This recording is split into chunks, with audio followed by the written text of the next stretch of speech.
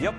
On a daily basis, I consume enough drugs to sedate Manhattan, Long Island, and Queens for a month.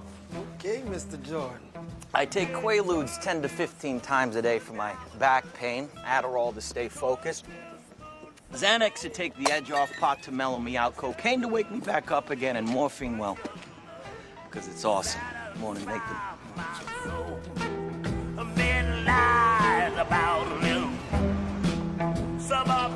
But of all the drugs under God's blue heaven, there is one that is my absolute favorite. See, enough of this shit'll make you invincible. Able to conquer the world and eviscerate your enemies. Oh! And I'm not talking about this. I'm talking about this.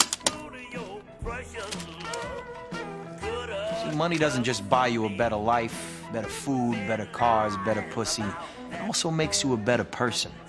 You can give generously to the church or political party of your choice. You can save the fucking spotted owl with money.